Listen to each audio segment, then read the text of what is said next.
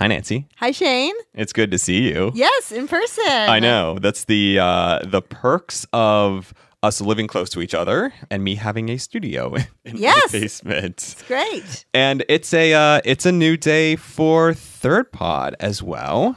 So we've been on a bit of a hiatus for the past bit in preparation for we're going weekly. Wow, that's exciting. It is very exciting. A little daunting, but it'll be good. It'll be good. And we get to see each other. Try to convince yourself. No.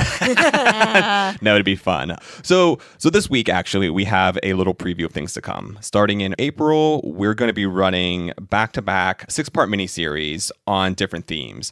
So some things to look forward to are we're going to be doing stories about extinctions. Uplifting. Start right there with the... It's not the first one. This is just some of the things we're doing. We're going to be doing stories from NASA, so talking to a lot of NASA scientists. And actually, what we are starting with is we're going to be pulling back the curtain to hear about who is science, right? I think oftentimes when folks think of science and scientists, they think of Einstein or now Fauci or something like that. And that's fine. Like, they are scientists.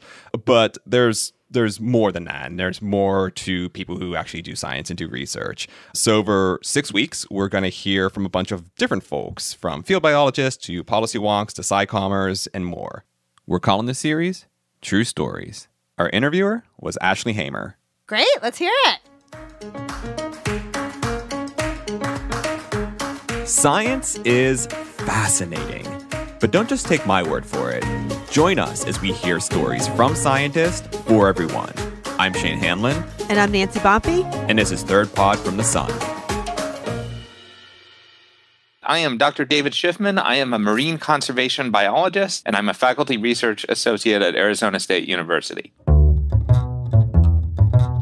What are some of your least favorite misperceptions about sharks? The classic one is that the only good shark is a dead shark, and sharks are bloodthirsty killers, and if you dip your toe in a bathtub, a shark's going to eat your whole family. And that's not true, and we've known that's not true forever. But the pendulum has sort of swung too far in the other direction recently, as now you have scuba divers who are saying that sharks are cute, adorable, innocent puppy dogs, and they just need love and hugs and kisses.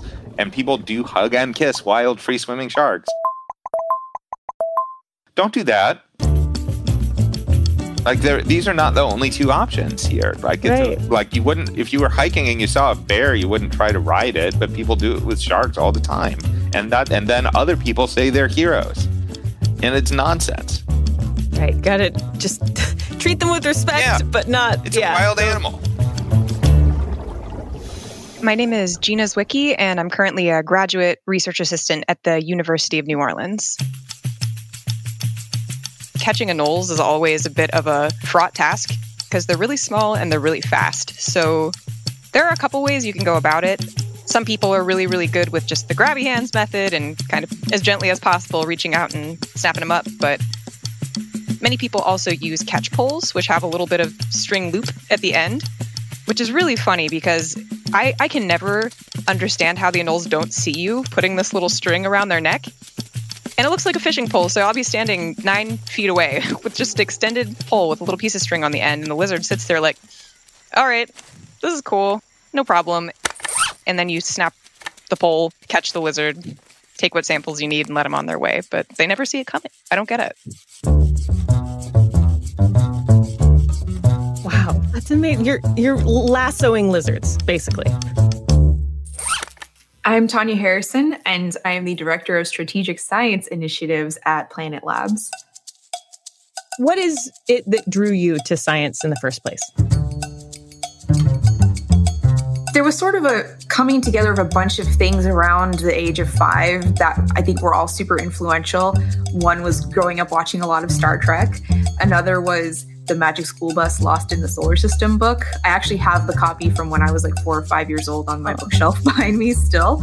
And randomly, the movie Big Bird in Japan, which does not sound like it would be space related at first, but in the movie, Big Bird ends up meeting Kaguya Hime, who is the mythological princess of the moon in Japan. There's actually a Kaguya mission named after this princess, that the Japanese species, and she's sent to the moon. And for some reason, that caused me to just go out every night and I would stare at the moon and stare at the stars. It just kind of evolved from there. And then I focused in on Mars specifically when the Pathfinder mission landed and the little Sojourner rover drove out onto the surface of Mars. And I thought, that's so cool. I can't believe that we're driving robots on another planet. Like, I want to work on that. And so I became super focused. I was like, I got to figure out what I got to do to work on these rovers.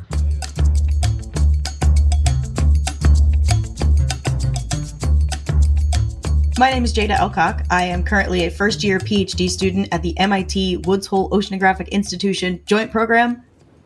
When I was out in the canyons tagging whale sharks, you can't obviously pull them onto the boat because half the time they're bigger than the boat because they're the largest fish on the entire planet. So what you have to do is you have to get in the water with them or tag them somehow from the side of the boat. But the way we went about it is we got in the water with them and we put a tag on them like by hand.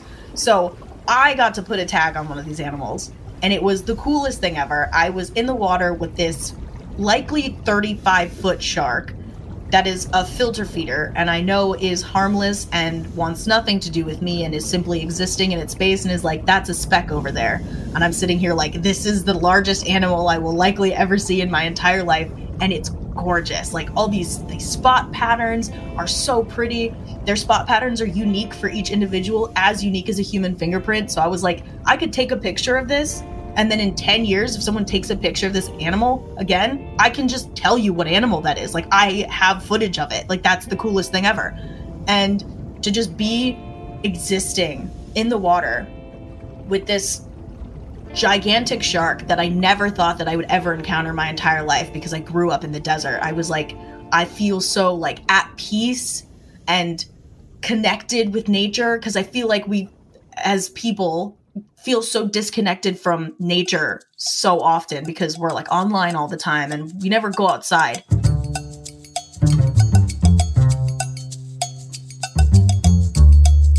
My name is Pacifica Sommers. I am a microbial ecologist at the University of Colorado Boulder. I have been to Antarctica 3 times, always for the summer research seasons. And if you go early in the season or leave late in the season, the ice runways that you land on when you get to McMurdo Station on the coast of Antarctica are solid enough that they can fly the C-17 jets. And those are reasonably comfortable. They're reasonably large. They take about 5 hours to get there. If you are going when it's a little bit warmer in December near the summer solstice, those ice runways cannot support the C-17. Then they need to fly you on a C-150, the Hercules propeller plane. So it takes more like 8 hours. And you are crammed in there shoulder to shoulder and with your knees interlocking with the people across from you, sitting on these mesh kind of webbing seats. The pro tip is to put your big red parka behind you to create some kind of a seat back and a little bit more comfortable situation in there. And the bathroom is a bucket behind a curtain. So you climb over everybody's knees to the end of the row and you step behind the curtain. And I was aware that it was a bucket behind a curtain, but what I didn't expect was that there's not like a lot of floor space around that to really get situated if you're a lady over that bucket. So there's like a ladder that's like on its side. So it's like kind of standing on luggage and ladder pieces balancing over this bucket. And you're on this propeller plane for like an 8-hour flight, plus or minus time on the ground on either side.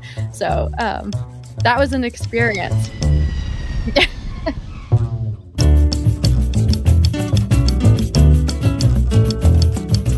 My name is Emily Williams, and I'm currently a PhD student at Georgetown University studying the migration of American robins.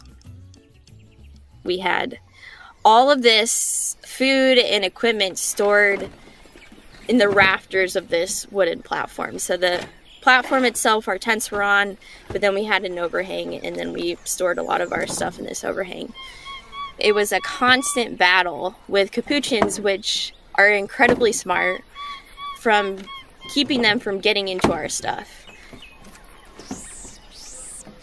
We also had this wooden case that we kept eggs, which, you know, a lot of people think eggs should be refrigerated, but they don't need to be refrigerated. We had eggs and this butter and this type of bread in there. And we actually would have to keep it locked. So not just like, you know, this wooden case had a lid, and if you close the lid, that wasn't enough to keep the capuchins out. Like, they just open the lid, go in there, and steal your food.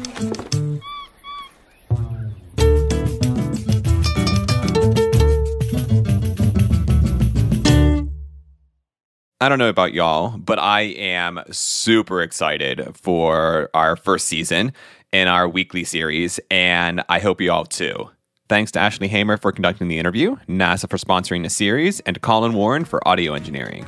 We would love to hear your thoughts. Please rate and review our podcast, and you can find new episodes in your favorite podcasting app or at thirdpodfromthesun.com. Thanks all, and we'll see you next week.